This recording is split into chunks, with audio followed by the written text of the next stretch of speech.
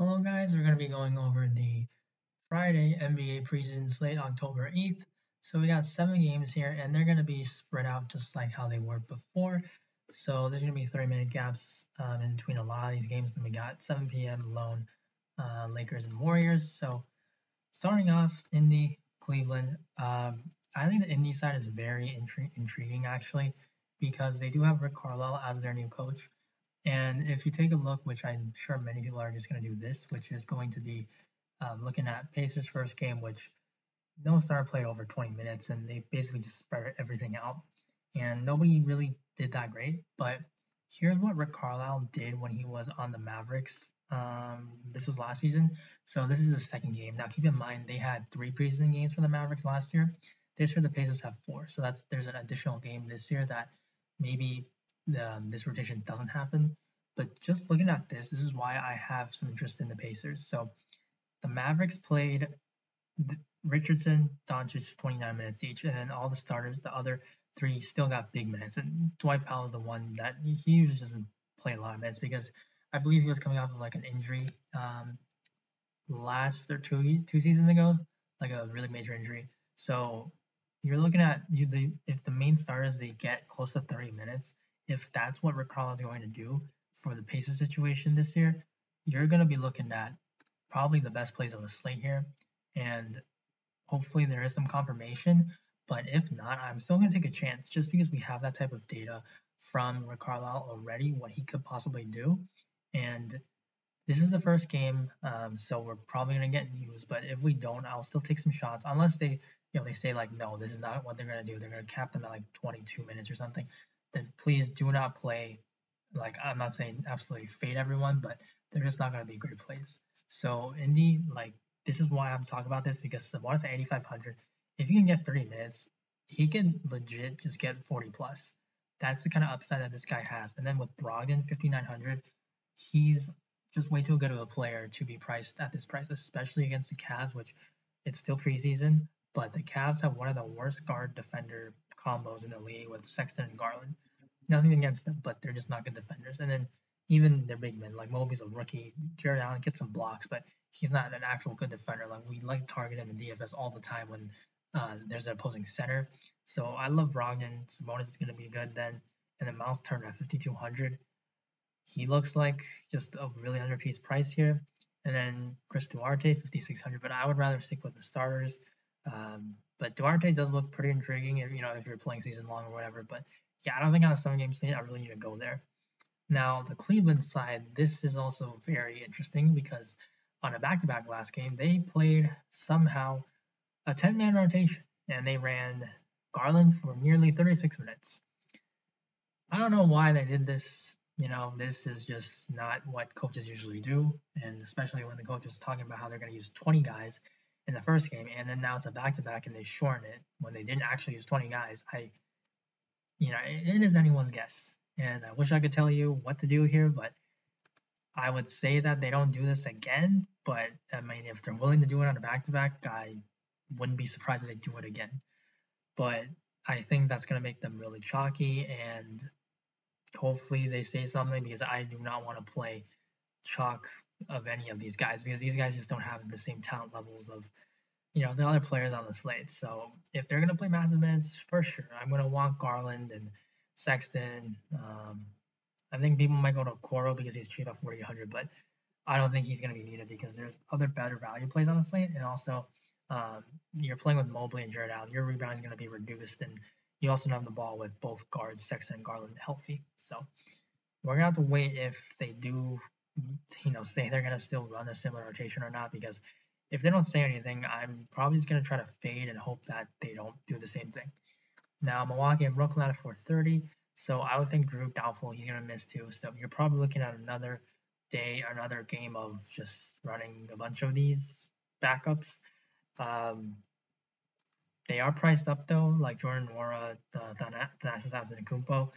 They're not 4 and 4,100 anymore, so they're not as great. This Mamu guy, sorry, I have no idea how to say his name, but 5,900. Brook Lopez, he actually got good minutes. Same with Jeff Teague, which is weird because they're old, or George Hill rather. So I don't know. Maybe I don't see why they would play them big minutes, but if they do, then I mean that's just not gonna be good. But I would say that Nora still could be in play at 1600 if everyone's out, still gonna get the start, gonna play heavy minutes. Then that's as well, but they're not as great plays as before.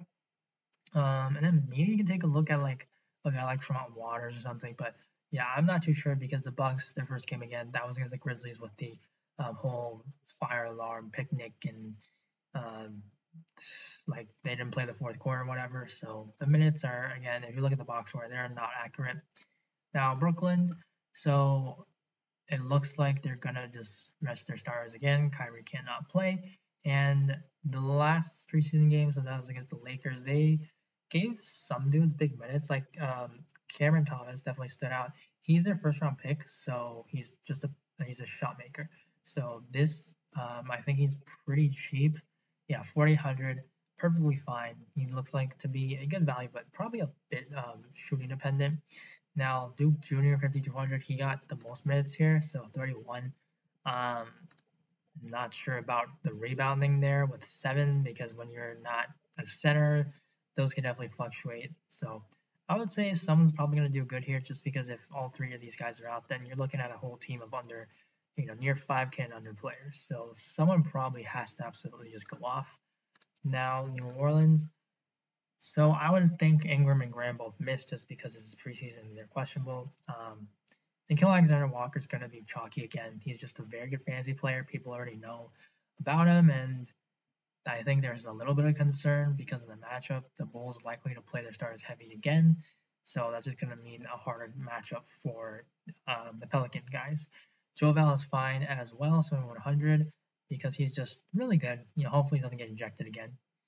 Now Trey Murphy, so I said that I didn't want to play him last time, and I know that he did pretty good.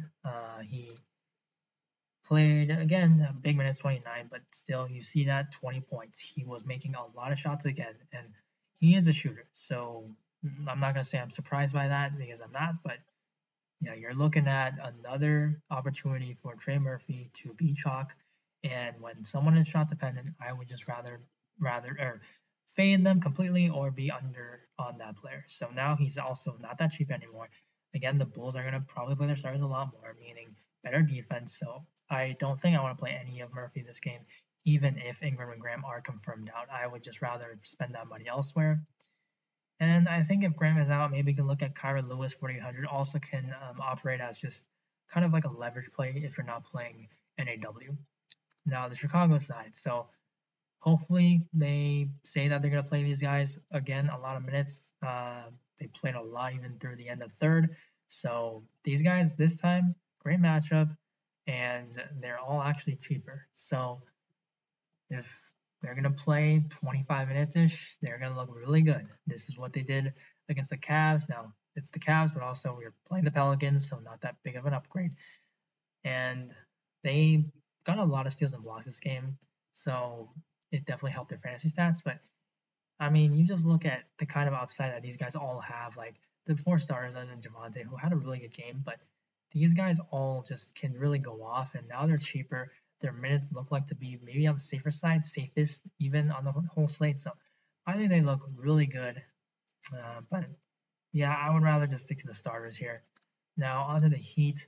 So they're on a back-to-back. I'm currently following the game right now, the night before. So I think that they're going to rest probably some players like the main guys of Kyle Lowry, Adebayo, Jimmy Butler, probably just because they don't need to play them. And I'm thinking that that's gonna make the younger guys. So I think maybe Tyler Hero could play Max Strus.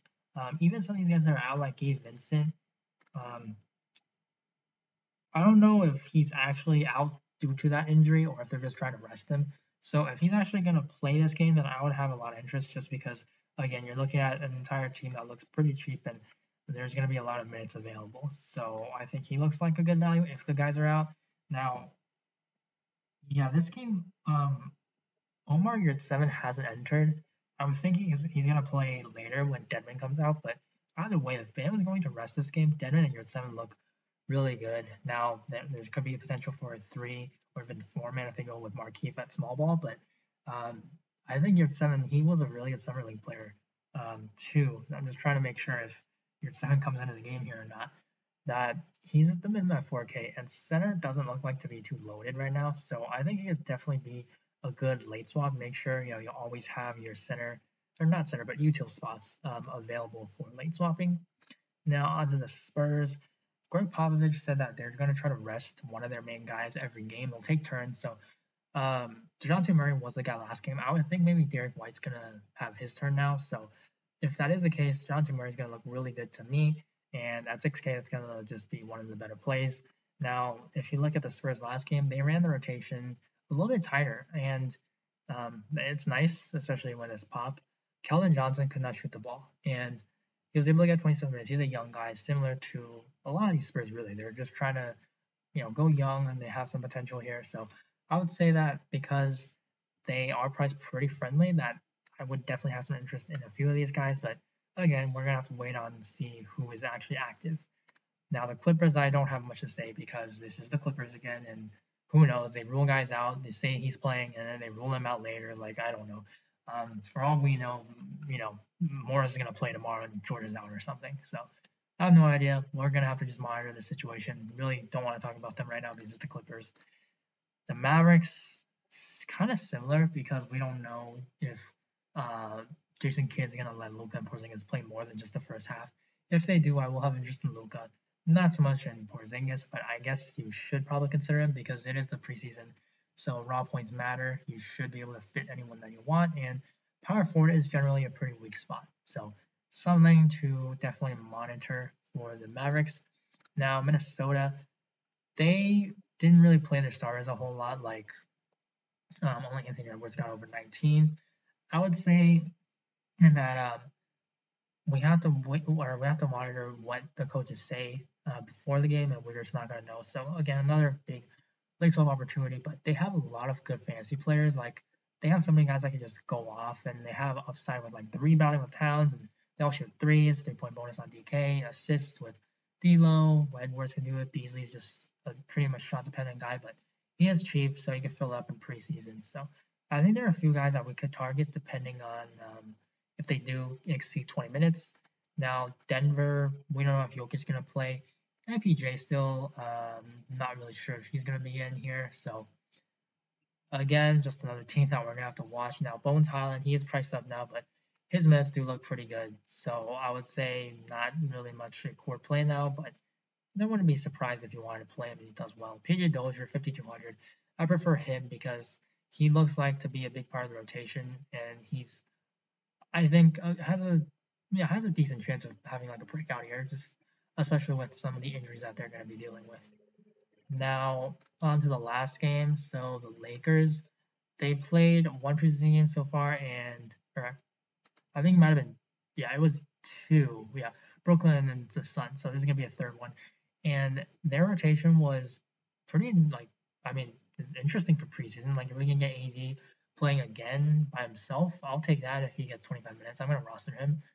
Now, probably not gonna know again because this is the last game, but I would try to prioritize the young guys here, just with any team like THT, Kendrick Nunn, Malik Monk, Austin Reeves, probably not so much because I think THT, just we've seen him in the past, he's done it against NBA level competition too. So I think they do look pretty interesting just again because they're really affordable. So the Lakers are also a value team. We could go with an 80. 700 is really cheap actually for if we do get like 25 minutes of him. Now the Warriors side, Curry hasn't rested yet. Maybe he actually does play all games, but I don't think that's going to happen. So we're going to have to watch if he actually does play this game. But if he's out, Jordan Poole should be playing, gonna get all the usage. But I would say that he's looked really good, so he's going to be kind of chalky. And he's never a guy that I'm like, I have to play.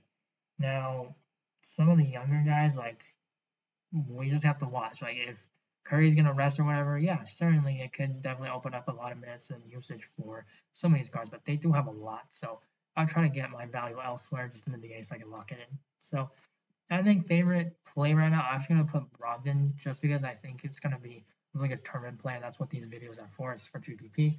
So hopefully Brogdon, Rick Carlisle does use like that second game rotation that he used when he was the Mavs.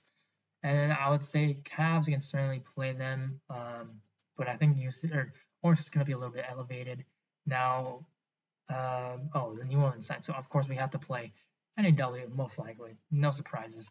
Now the Bulls, I'm gonna take DeRozan just because he wasn't like the best guy out of these guys, and also like he's cheaper than some of these dudes who I don't think like Lonzo should be more expensive than him.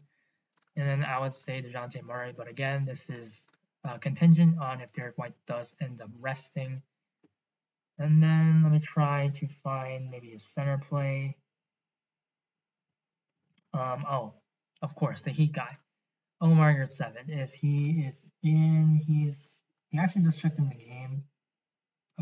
Third quarter, 1 minute 55. So yeah, I would think because he's a young guy, he could play again tomorrow. He's not going to play many minutes tonight, so this is his first game action. So I think your 7 could be a play, but again, a lot of these plays that I have recommended are contingent on a lot of things. So please make sure that you do stay up to date with the news. RotoWire is the website that I use for the lineups, but follow just all the beat reporters on Twitter. I'll also retweet things, quote tweet them. So make sure that you guys are just staying up to date with it. And I'll make sure to try to just update you, inform you guys on my Twitter, wlin018, and it will be in the description of the video below. So if you guys have any questions, also just leave a comment for this video. You can also DM me at me on Twitter. So again, as always, thank you guys for watching so much. Really appreciate it. All the support so far. It's been great for the preseason.